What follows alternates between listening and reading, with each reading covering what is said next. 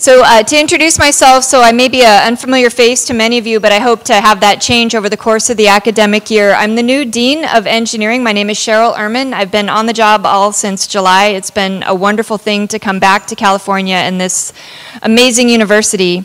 So it gives me great pleasure today to introduce our speaker for our Silicon Valley Leadership Symposium. So we have Willem Roelants, and he received his degree in electronic engineering from the Rijkshogeschool Technische School, or RHTS, in Anderlecht, Belgium in 1965. He started his career with Hewlett-Packard in Belgium in 1967. He held several jobs for HP in Belgium. In 1975, Wim moved to Grenoble, France, and he continued his career with HP. In 1983, he moved to the United States. He held several management positions, and he finished his career at HP as Senior Vice President in charge of HP's Computer Systems Organization, with responsibility for HP's worldwide computer systems business of about $6 billion. In 1996, Wim left HP to become CEO of Xilinx, and then later also became chairman of the board. Under Wim's leadership, the company's revenue more than tripled to just under $2 billion and increased market share in the programmable logic business from 30% to over 50%. During his tenure, Xilinx was nominated several times in the top 10 of Fortune magazine's 100 best companies to work for, so things to keep in mind, all of you looking for jobs. Wim retired as CEO of Xilinx in January 2008, but remained chairman of the board. He retired completely from the company in August of 2009. So Wim serves on several industry and charity boards. He is a board member and a member of the compensation committee of eSilicon, a private company, and is a board member of IMEC, a Belgian research organization. He's also on the board of several startup companies.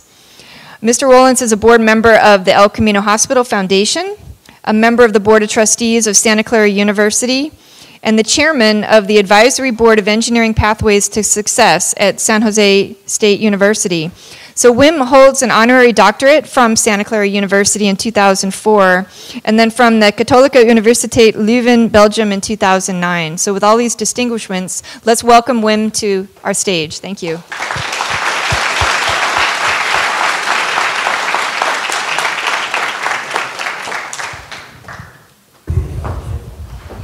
Thank you very much for this nice introduction. It was the best introduction that I've had since this morning. Thank you. So my story, you have heard my story a little bit already, but let me add a few more things. I really started being interested in electronics since I was 13 years old. Started to open up radios and try to put them back together and so on. And so there was no doubt in my mind that I was going to become an electronics engineer, which I did. And it really is, if you do something like that, you know, I really felt that in my 50 years that I've been in business, I've never really worked. I've done my hobby, you know. And it's one of my recommendations to you also. When you're looking for a job, do a job that you really like, that is close to your heart, and that feels like your hobby. So in these 50 years that I'm in high tech, I've made a lot of mistakes, and I've learned a lot of things. I was going to share some of these with you this afternoon.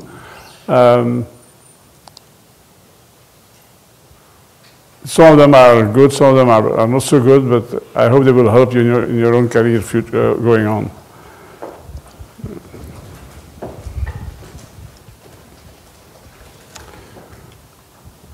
So first of all, and I already mentioned it, you have to do a job that you like. You have to be motivated in your job, because you're going to do your job for the next 30, 40 years, maybe longer. And if you are not motivated, you're not happy in your job, you cannot do a good job. And don't forget that nobody ever gets promoted for not doing a good job. You know? So it's very important to do a good job to begin with. So find a job that you really like, that your heart is in it, that you can be excited about, enthusiastic about it.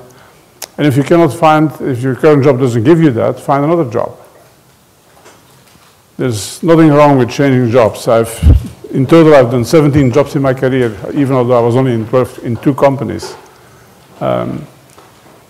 Changing jobs allows you to find something that you rather like to do better and that you want to go forward to.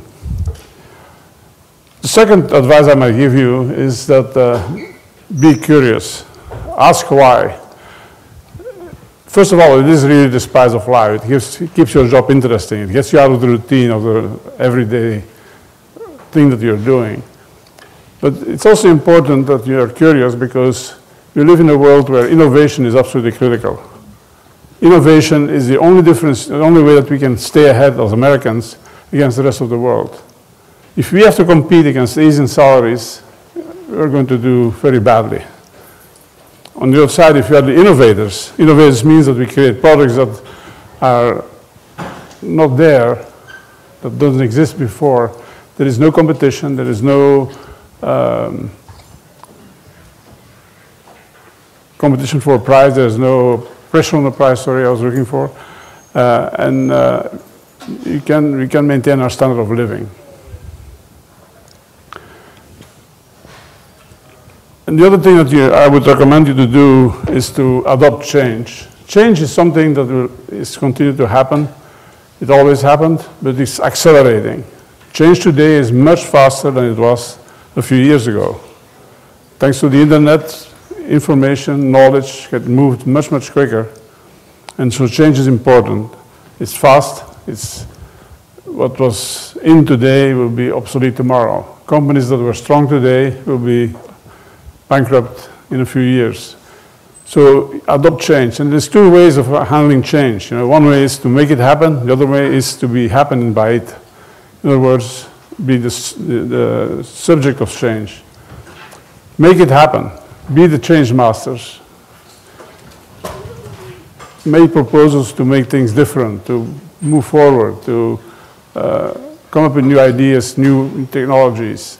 Don't be afraid to position or propose new ideas to your boss.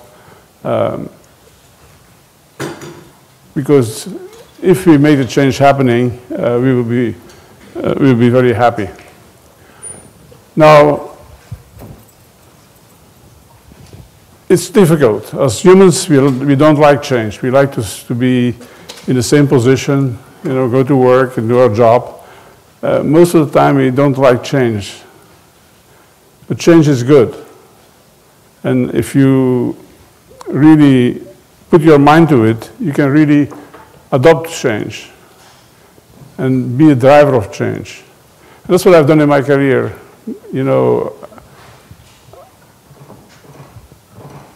When I started my career with Hewlett Packard, I was a repair engineer for instrumentation. I repaired voltmeters and oscilloscopes and things like that. And HP came out with the computer business. I moved to the computer service. I became a computer service engineer. I discovered software. I became a software engineer, and so on and so on. So always trying to find something new, something that I said, I don't know what a computer is. I don't know how computers work. What I'm talking about is in the 60s. Don't forget it. Mainframes was the computer then, and they took a whole room like this one here. So I didn't know what they were. I didn't know what languages were. I didn't know what programming was. But I was curious, and I found it out, and it really helped me quite good in my career. Because I learned of the new technologies, like networking, for instance, and I became a networking specialist for Hewlett Packard. And that's one of the reasons why they moved me to the United States. So really, by being curious, by asking why is this working, how does this work, that's interesting. I don't know what this does, but let me figure it out. You become a change agent. You change yourself, and you're ready for taking on the new job when these new technologies will come to the market. Now, when you look at your career, you look at your friends, you look at your colleagues, people tend to always reason in black and white, in good and bad. It is a good job or it is a bad job. In reality, what my experience has shown is that there is no such thing as black and white. There is shades of gray. Let me give an example. If you're a very creative person, you'll be a hero in the first phase of a project, when the creativity is important, when you come up with new ideas, when you do brainstorming, and so on and so on. You'll be a hero. But once the project advances, and become in execution mode, it's a lot more difficult. You have to execute. You cannot come up with new ideas. You cannot change things all the time.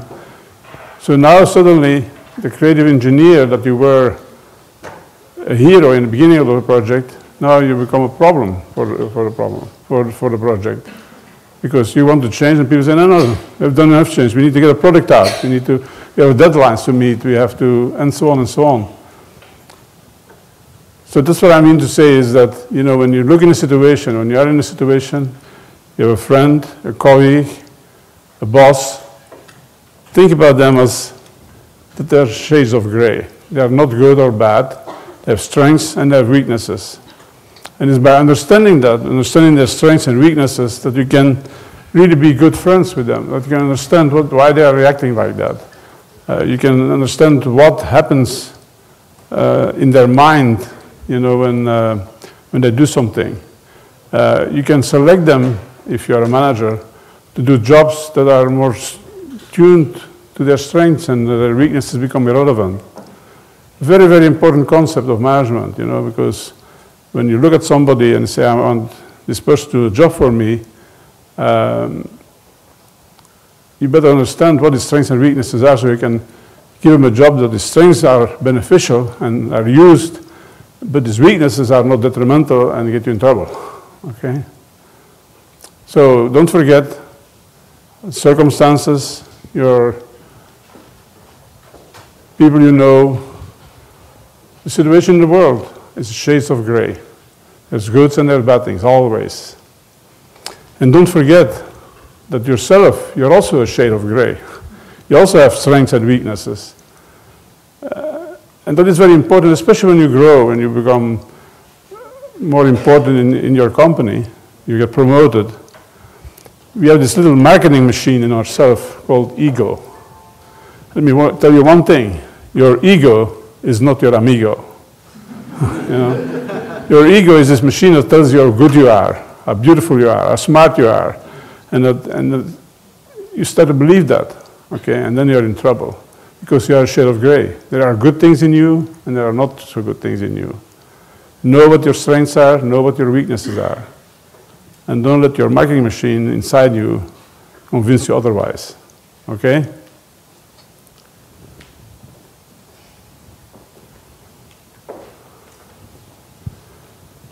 One other thing that I've learned in my career is that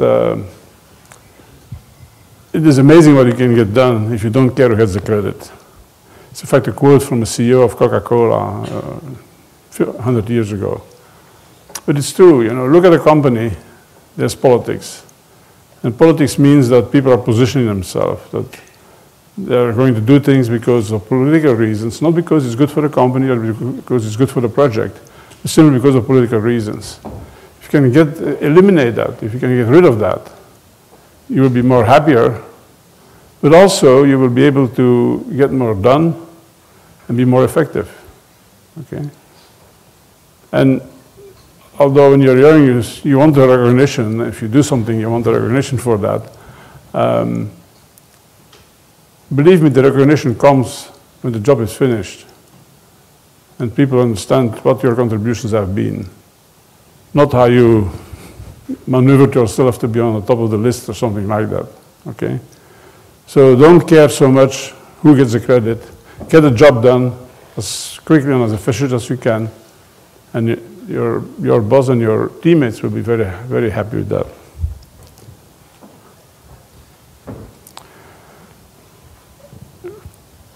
You will make mistakes. Projects will not work very well. You will be in trouble.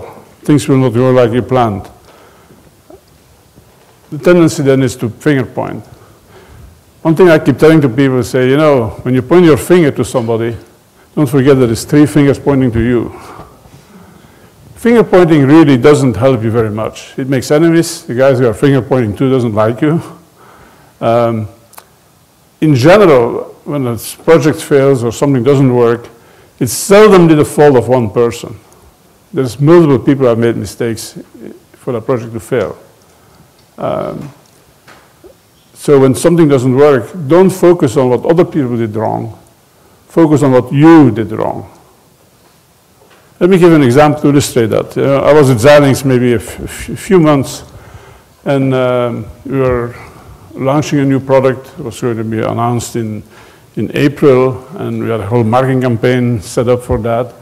And a couple of weeks before the launch, the marketing VP came to see me and says, "We have a problem. The product is not ready. R&D is just this delay, the major delay. It's going to be 4 more months. What are we going to do?" And I said, "Well, where are you? What is the problem?" He says, "Well, all the marketing material is done, it's printed, the dates are on there. We have organized a press event where we can show the new product, and so on and so on. And now we cannot do it because of the fault of engineering. Engineering has not done their job." So I said, "Yeah, that seems to be pretty obvious, that engineering has the problem point here. They didn't do their job." And then I asked him, I says, "Does that happen often, that the engineering is late?" He says, "Yeah, all the time." So see here, he had part of the mistake, part of the problem was himself, because he knew that engineering was always late. Why did he build in some slack in the schedule and delay the introduction a little bit? Because it always happened that they are late. So that's what I mean by, when there is a problem, look at what went wrong, what you did wrong, sorry, and focus on that, because that's the only thing that you can change. It's your mistakes that you can change. You cannot this VP of marketing cannot change the mistakes of the engineering department. He cannot change the engineering department. But he can change his mistake. And his mistake was that he should know that engineering is late, and therefore they should better put some slack in the timing for introducing this new product. Okay? The other nice thing about thinking on your side of the problem is that it allows you to become better in your decision making. See, this marketing guy thought a little bit and said, engineering is always late. What can I do to help them? Okay. What can I do to make it easier for them to be on time? Or what is the problem? Or why are they late? Is there things that we can do? Maybe it's bringing better customers in, or whatever it is, So you become better, and you make better decisions, because good decisions are made because if in the past you made bad decisions, and learn from them. You learn more from bad decisions than from good decisions often. Okay?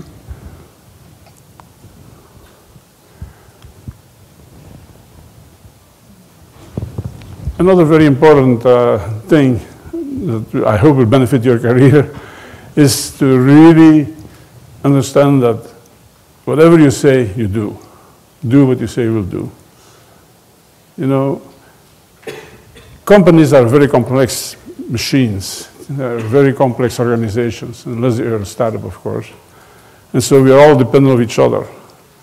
And if one person delays or is not delivering what they promised, the whole project gets delayed. And people can waste a lot of time because one person is missing a schedule. So therefore, it's very important that if you give a schedule, you execute on that schedule.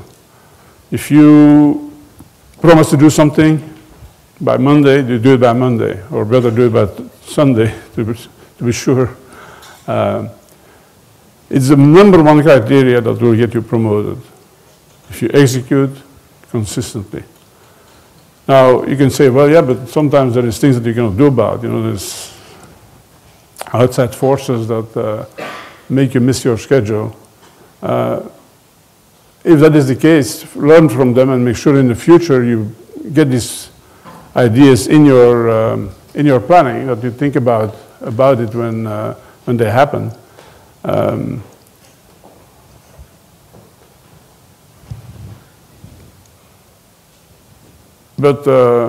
Or make sure that you tell people ahead of time that, yes, I promise you by Monday, but I'm depending on this and these and these factors, so that your boss knows that, yeah, if you're late, it could be reasons that you're late that is not your fault. okay?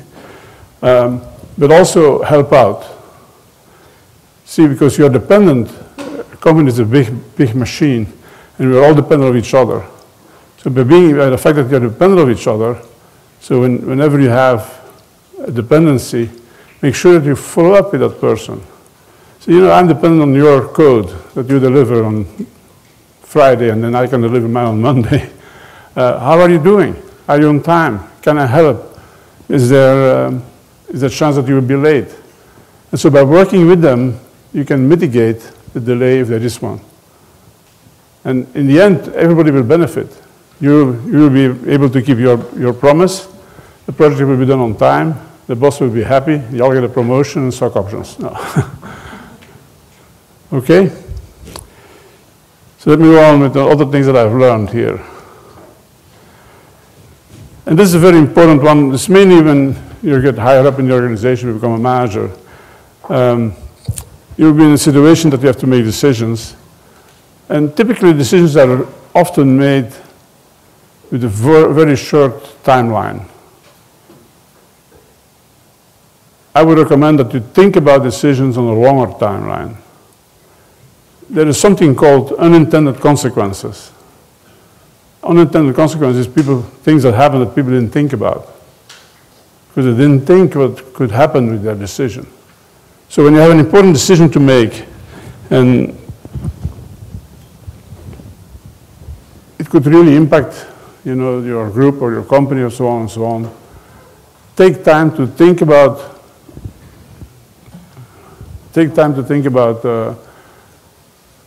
what are the reasons why we're making a decision, what are the bad consequences of the decision, potential bad consequences of the decision, and how we're going to mitigate them. And what is the exit strategy? In other words, if the decision turns out a bad decision, how can you extract yourself from it? Very, very important that you think about that before it happens, because sometimes it may force you to do things differently. And let me give you an example. At Xilinx, we were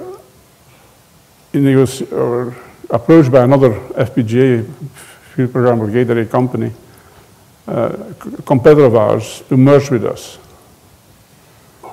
And initially they said, oh my God, look at that, we were about $700–800 million company.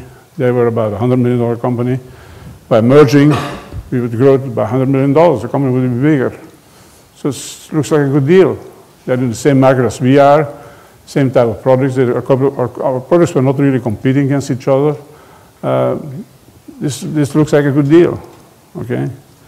Then I said, okay, what if we buy this company or we merge with this company? What is going to happen with their products? Are we going to maintain both product lines? He says, well, no, some of the product lines will have to be terminated. We'll have to stop some of these product lines because they're similar to what we are producing. We don't want to produce the same product in two different places. So I said, okay, what is going to happen with these customers from the products that you cancel? They're going to be pretty upset, right? You build a machine with using parts from this company, and now they get acquired by Xilinx, and the part that you use is no longer in manufacturing. Nobody had thought about that. It was a very important factor. And at the end, we decided not to do the merger because we felt that the negative impact of the customers that we would be disappointing would be so great that it was not worth doing the merger. In fact, as far as I know, the company is still existing today. It was in the press lately.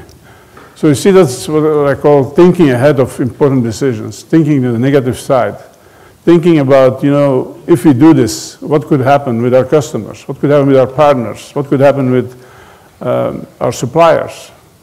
How would they react if we do this and we execute this plan? Can we mitigate that? What happens if it doesn't work out? We merge and it doesn't work out. How can we extract ourselves from the situation?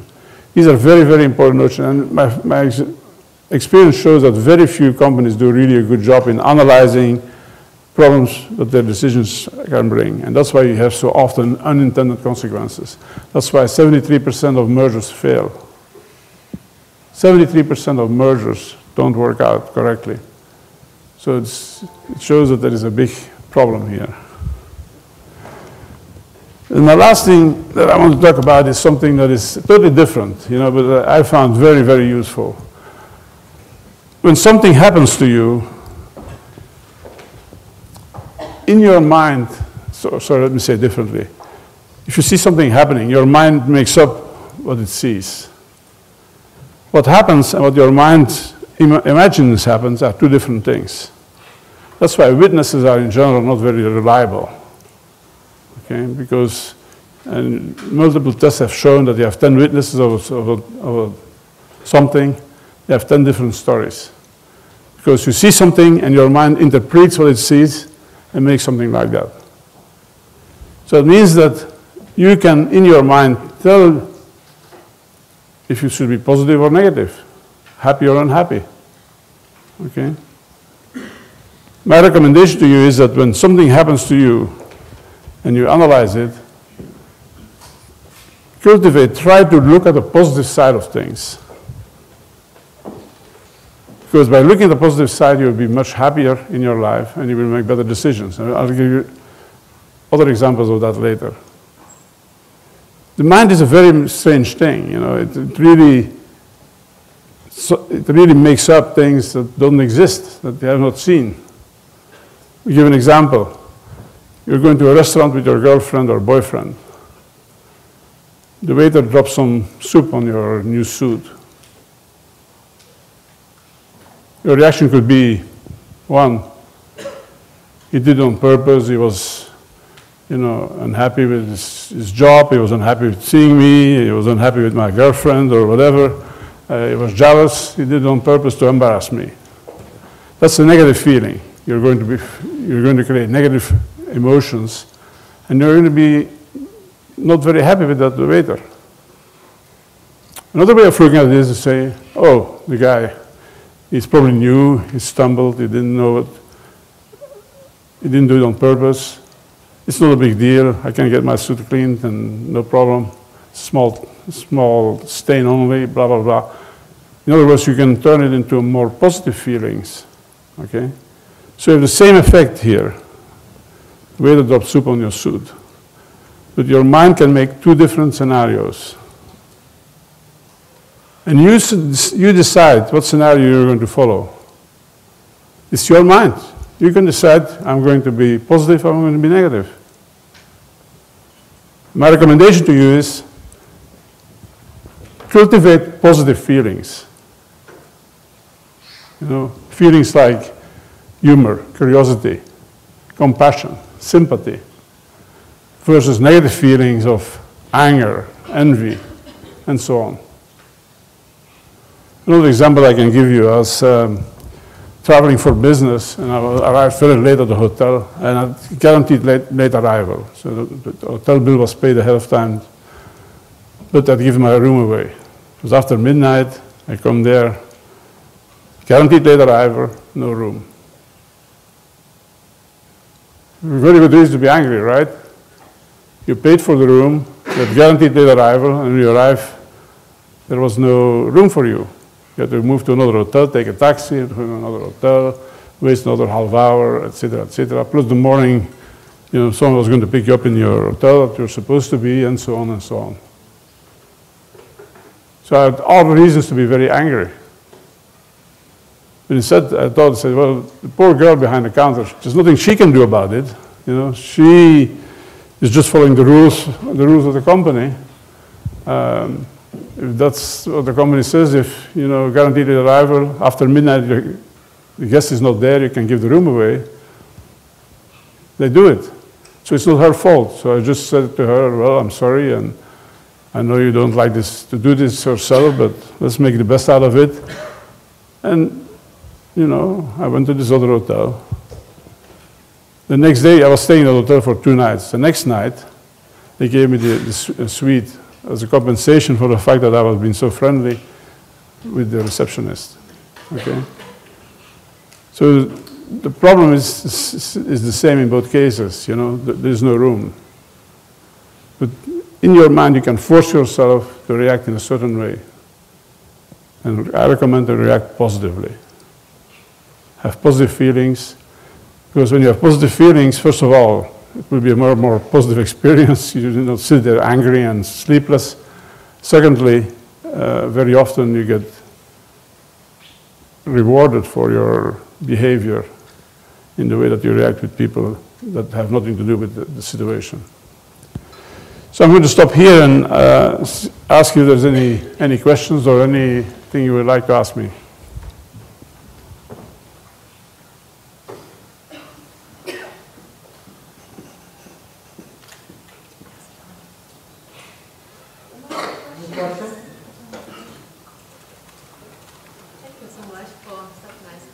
So I have questions about that. If you work with someone, maybe you can feel people do not like you so much. It's just feeling, maybe not obviously saying that. But how do you deal with working with such people? You know already such feeling existing. So how communication and work with behavior are a lot of things to learn from your experience. Yes. Thank you. It happens quite often that you have to work with people you don't like. Okay. I sometimes tell people, says, you know, if I only worked with people I liked, there would be very few people. If you have to work with people you don't like, when it's a colleague at the same level as you are, do service for them. Don't react negatively, react positively. You know, bring them a cup of coffee or give them a fruit or whatever it is when you come in the morning. And you will see how they will change, their attitude will change by what is happening here. Why does she do that now? And that's what you need. You need this kind of a tipping point that changes his attitude and say, oh, that person is not that bad really, and they will start treating you much better. Okay? But it fits very well in the last point that I made. You know, react with a positive feeling, with a positive action, and it will turn the situation around in 9 cases out of 10. In the 10th case, change jobs.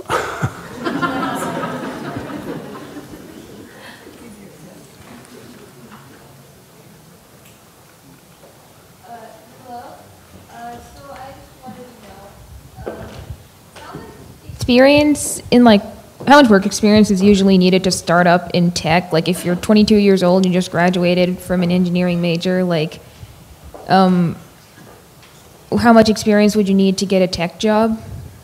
Is it usually 4 years or more? Typically, startup companies don't have time to train people. So when they hire people, they hire experienced people in general. Because startup is a very intense activity. People work long hours, and they don't have time to train somebody else. So the more experience, the better in general, you know. But at least I would say 4 or 5 years of experience is probably a good idea. If a startup tells you, oh, come join us from school and we will train you, I will be very skeptical because, startups work 16 hours per day and they don't have time to train anybody. Sorry. So if you got into school this year, let's say you're young and then getting into college, how would you spend your time throughout your college years? If I was in... Mm-hmm. So let's say, you got into school this year, you were younger, and how would you spend your college time? Well, it's difficult to give a general answer like that, but I would certainly try to keep a certain percentage of my time for exploring things that are not on the curriculum. Read a book about history, for instance, or read a book about some technology that you don't know. I would take some time, 5%, 10% of my time, saying, I'm not going to focus on my studies or my books that I have, but I'm going to do something different. Because I think it kind of helps your mind to open up to your studies, It gives you a break. And you never know that you come up with some nice ideas.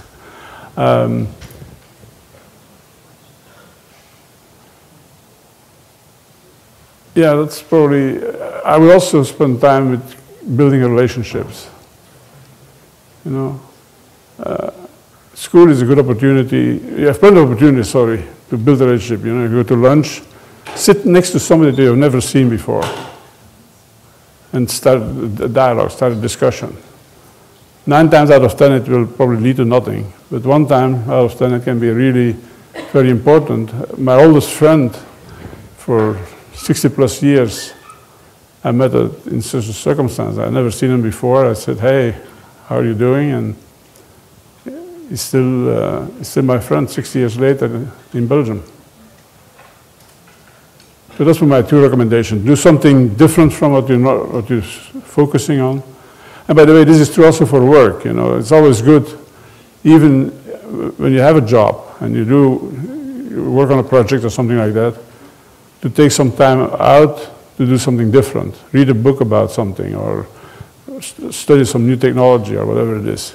So do something different, and secondly, build relationships.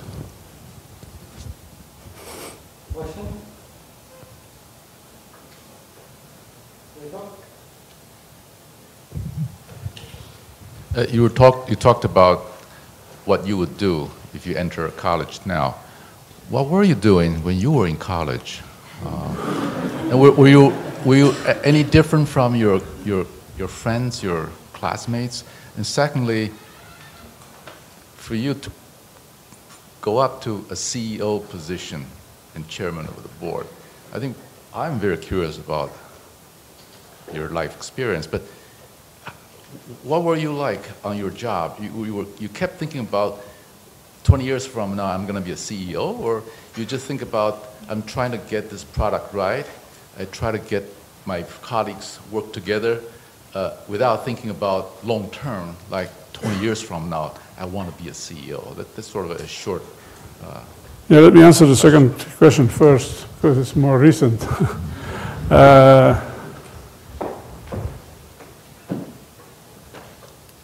First of all, I kind of divided my time in groups. You know, so I said that I want to spend about 25% of my time talking with customers. And it's important you do that because you get in this trend of everyday work and you forget to talk to customers. So I took 1 week per month that I would go out and visit customers.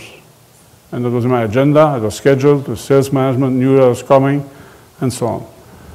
The second thing that is very important is that you have to realize that as CEO, you can single-handedly destroy a company, but you cannot single-handedly make a company. To make a company, you need a team. And the team is, you have to cultivate it, you have to manage it. In the high-tech industry, you cannot have a hierarchical structure. High-tech industry, high-tech companies, it's really like an orchestra. You know, where you have a bunch of specialists, and then you as CEO, you're the orchestra leader. You don't know how to play the piano as well as a pianist can. He's a pianist, he's the expert. You can hear if he plays well or not well, but you cannot play as well as he can, or the flutist, or the violinist, or something like that. So you're in a situation that you're managing, if I can say so, a group of people that are have more expertise than you have, but you are held accountable for the results. Okay? Now, the way you do that is by making sure that you understand people's strengths and weaknesses. So when you give them a job, you know that can they do it, or they have a chance to succeed in that job or not. But you do it also by maintaining contact, by talking to people. I was very proud, you know, we had a little party at Xilinx, and a new employee came to me, or I saw a new employee, in fact, and I went to him and said, hi, I know you're new, and how are you doing, and do you like it here, et cetera, et cetera. And he says, it's amazing, he says. I worked 8 years in another company, and I've never seen the CEO. And I'm 2 weeks at Xilinx, and I've seen you suck 2 times already. Okay, people want to, especially in high tech, it's very egalitarian culture. I know that I cannot design a chip like that my designers can. There's no way I can do that. So what you need to do is really make sure that you stay in touch with them. You make sure they understand where you want to go, what you're doing, how you're evolving, and so on and so on. Very, very important. Don't tell them how to do their job. Tell them what the objectives are, and let them the freedom to get their job done. So that's your answer about CEOs. Unfortunately, most CEOs don't do that this way. They stay in their ivory tower. To avoid that, one of the tricks that I use is that every year I move my office to another part of the campus. Because it's proven that you communicate mainly about 100 feet around your office. You know? So by moving to different parts in the campus, I was in different parts of the organization. Sometimes my office was in production engineering. You know, sometimes my office was in software design. Sometimes my office was in marketing. One year my office was in chip design. You start to know these people because they're sitting next to you. You start to understand what drives them, what motivates them, what their problems are. Very often when they have a serious issue that their boss doesn't resolve, they come to you because you're familiar to them. Okay? They will tell you, you know, that project is really in trouble. Is it not important for a CEO to know that? But how otherwise would he know that? Unless you mix with the people in the organization. When I had to go somewhere, I never followed the aisles.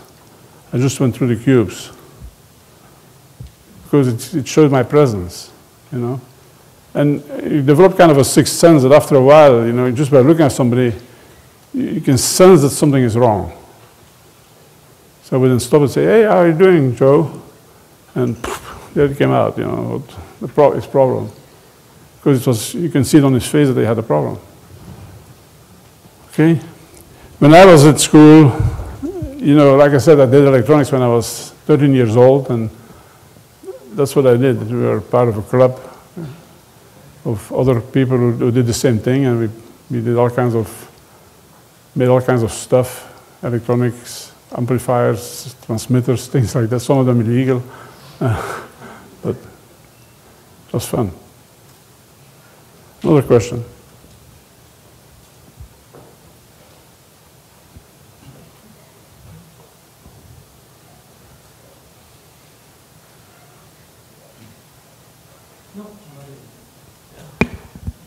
So just to follow up on what you just said, why don't you share with us in your high school senior year how you sadly weren't making good grades. But yes, your passion was still engineering in some fashion. So why don't you share the story on how it was that you went from high school to college to study engineering and... Yeah, well, like, this is my wife Maria, by the way. She knows more. She knows all my secrets, all my bad sides, my mistakes. Yes, like she said, you know, I didn't have very good grades in high school because I was too occupied by my hobby, which was electronics, okay? And so I really didn't study very much, and I got passing grades. And so in Belgium, at age 15, they test you, a kind of psychological test to see if, and they advise you what your career could be. And so I'd written on the form, I said, I want to be an engineer.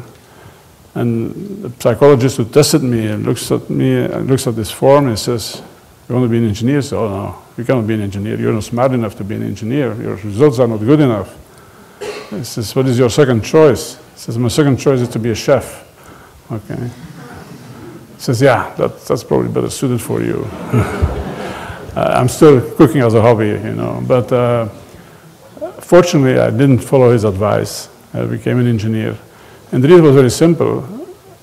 In high school, I was bored. I had to study all this stuff that I had no idea why I was doing that. Plus, I was too busy playing electronic games and things like that to really pay much attention to school. But then when I got to engineering school, I got more and more interested because that was interesting stuff, you know, stuff that I wanted to learn about. And so my grades improved and improved and improved, and I came out as #1 in the class. for somebody who was not smart enough to be an engineer. I felt pretty proud. Other questions?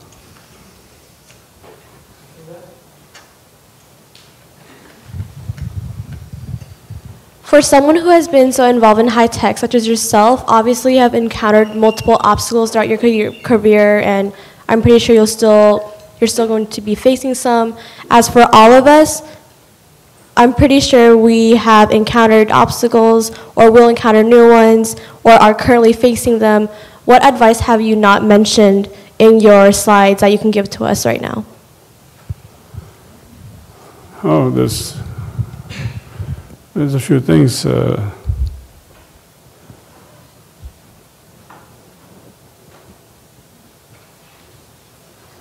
Probably the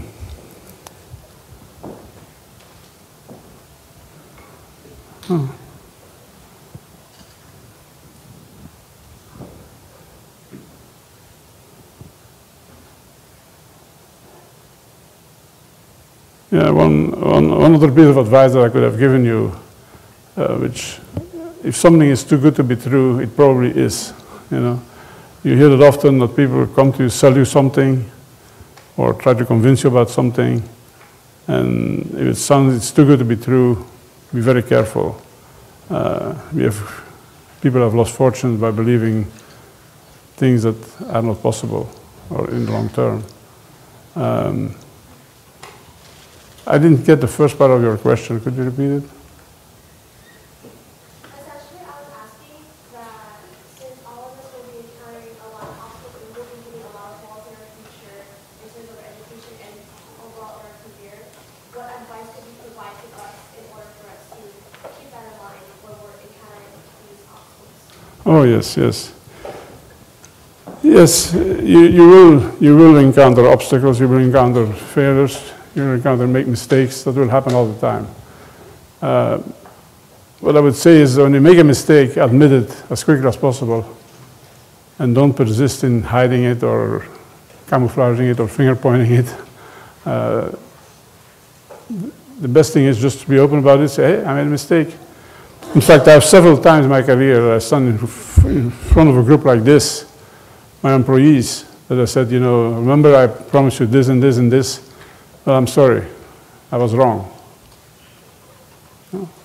There is, some people have a hard time saying that they do something wrong, but the engineers know. They know that that project didn't work very well, or that decision was not a very good decision, or it was a good decision at the time, but circumstances have changed it. They know. And so by trying to hide it or pretend that it was not a mistake, you just lose credibility.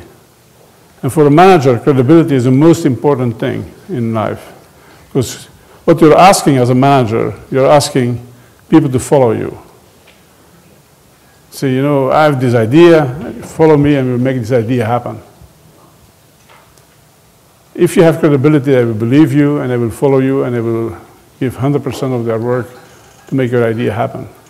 If you don't have credibility, if you don't believe you, they don't trust you, it's just another slogan. And that's what happens so often in companies. You know, they come up with slogans that hang on the wall for a few years or a few months, but nobody pays attention to them.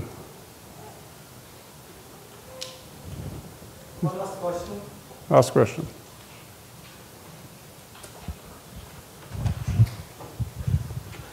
One thing I've noticed, I think it's really common amongst like group works, is that there's some situations where like where two people or like a group of people are working on a project, and there's some situations where, you know, like a part of the group or, you know, the other person, if you're working with one other person, is not doing essentially much of the work where it's leaving you. What would be like a good advice to do in that situation? Yes, unfortunately, that is often the case, you know. And in a company, I would say if you're part of a company, go to your boss and explain to him. To me, it's one of the failures of management. Management should not allow employees not to do their job. If they don't do their job, they should either correct them or replace them. So if you are in a team, Go to your manager and say, I don't know if you know that, but Joe there, he doesn't do his job. He's always late, he does this, that, whatever it is. And let him take care of it. And if he doesn't take care of it, he's not a good manager. Because this is, like I said, one of the most important problems that exist in companies. Especially large companies, you know, where you have large teams, 10 people, one person doesn't do his job. It means that the other 9 have to work harder to compensate for the one that is not doing their job. And by the way, they know it. And I can tell you, often management does not know it.